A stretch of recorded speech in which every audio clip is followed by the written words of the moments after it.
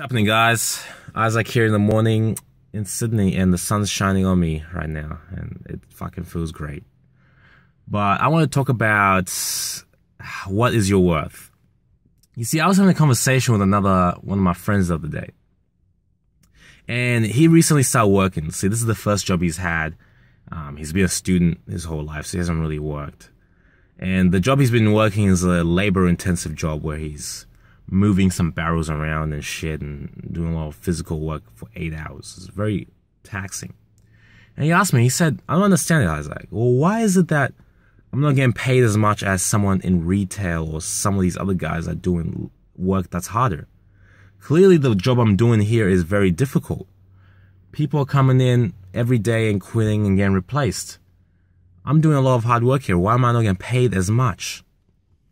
And I had to correct him because this is a common misconception. You don't get paid based off how hard you work. If you got paid based off how hard you work, cleaners will get paid a lot. People that clean toilets, people that, do a lot of physically intensive work, like concreting or plumbing and stuff like that, will get paid the most in our societies. But that is not the case. A better metric to judge how well someone's paid is how replaceable they are. See, if you're doing a job such as some labor-intensive job, bricking, or you're working at McDonald's and stuff like that, you're easily replaceable. They can get a monkey to do your job. If you don't want time to work, or if you're playing up, they can get someone else to do it. They'll teach someone in a few minutes and they can do the job. So those jobs, by nature, are going to pay you less. However, someone who is not as easily replaceable, someone who has a skill that the masses or most people don't have, is worth more, and they're not as easily replaceable. For example, an engineer who knows how to use some sophisticated program, whether it be a CAD program or some mathematical program, is going to get paid more than the average person because they know something that the average person doesn't know.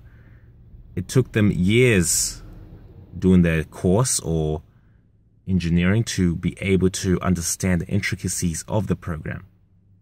So they're going to get paid more because it's going to be harder to replace them with another engineer. How many engineers are out there?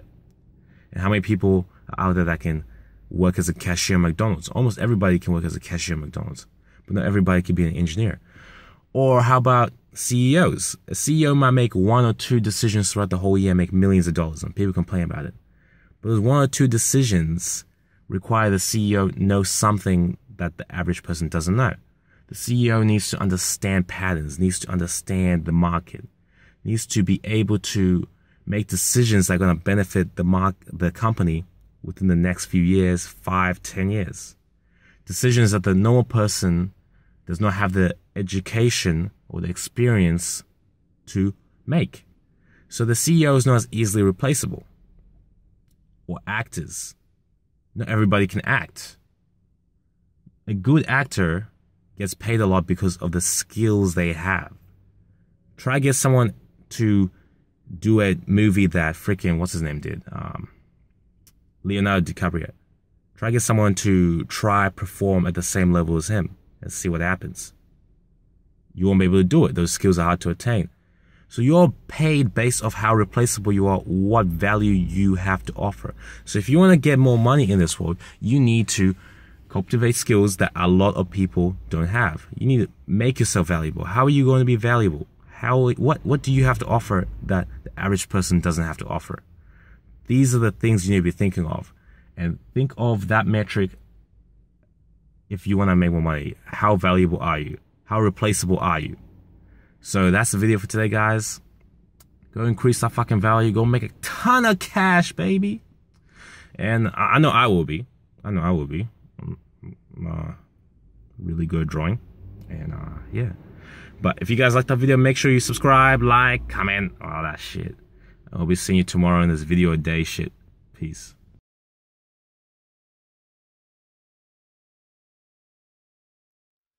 Do it! Just do it!